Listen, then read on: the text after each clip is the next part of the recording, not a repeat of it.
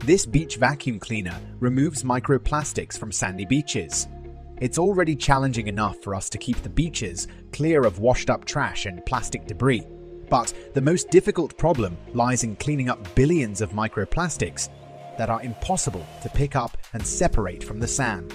Fortunately, a group of students in Canada succeeded in developing a vacuum cleaner, hoola.one, that can collect microplastics without removing any of the sand from the beach. This is how it works. The machine sucks up plastic and sand on a beach and dumps it all into a tank of water. The sand sinks to the bottom of the tank so it can be dumped back onto the beach, while the microplastics float to the top, allowing for easy separation. The first prototype was put to the test at Kamilo Beach in Hawaii.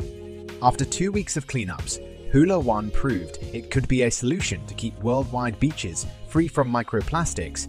The team has donated the functional prototype to